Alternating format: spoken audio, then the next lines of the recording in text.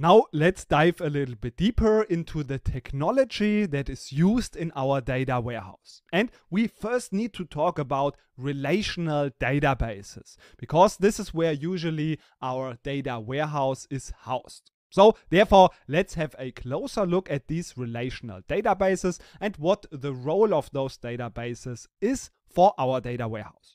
So a relational database is basically just a database. That means we store data in tables. They are also called relations in relational databases. And that means that we have just our data structured into columns and rows. So this is not very spectacular. And we use SQL usually. This is the language that is used to query the data. That means that we want to see and return this data in our interface or in our application.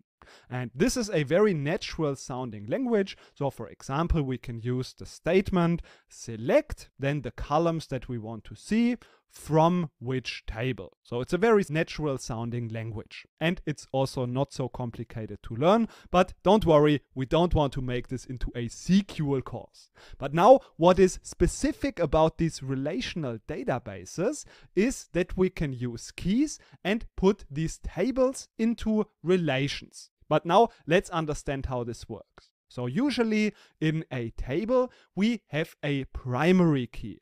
The purpose of this primary key is to uniquely identify every single row in our table.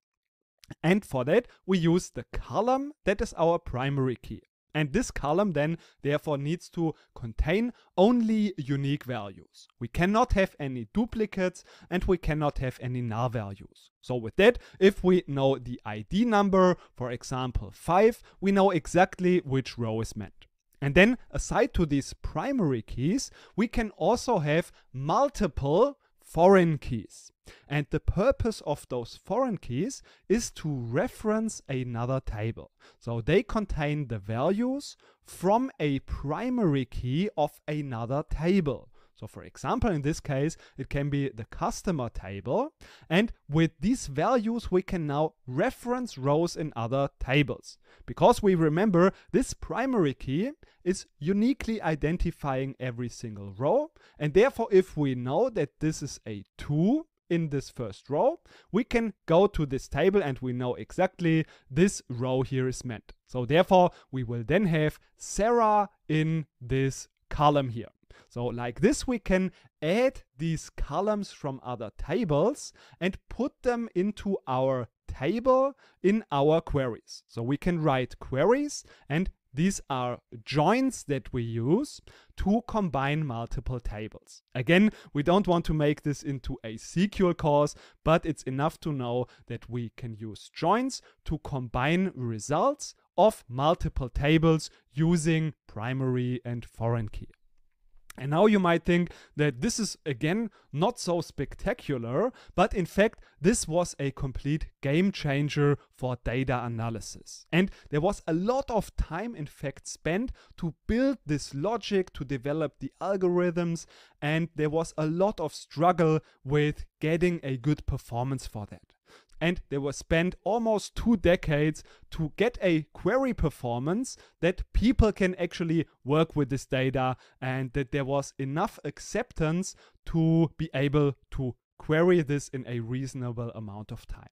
And the game changer was now that traditionally we used the data in operational systems. So we just queried usually data from one table, and we were just editing single values, updating single values, entering values.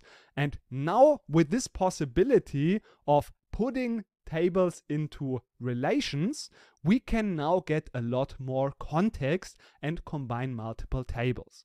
And this was then enabling and advancing a lot more analysis. So this was the advancement of OLAP.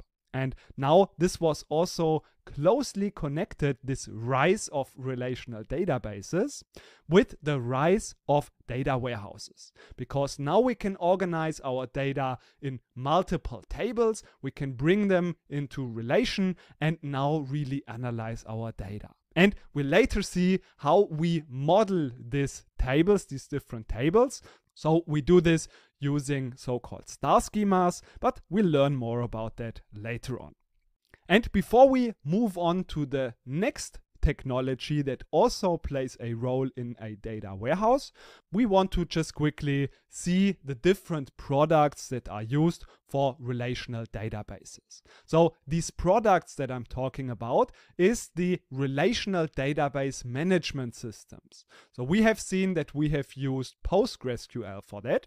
So this is just the system that is used to manage those databases. And in enterprises, there's commonly used Oracle or Microsoft SQL Server, but there are also open source alternatives such as PostgreSQL or MySQL. And nowadays, of course, there are also some cloud services such as Amazon relational databases or Azure SQL databases. So this is also nowadays, of course, possible and used in companies. But now that we've talked about relational databases, there are also so-called in-memory databases, because they are nowadays getting more and more important, and therefore in the next lecture we want to learn about those in-memory databases.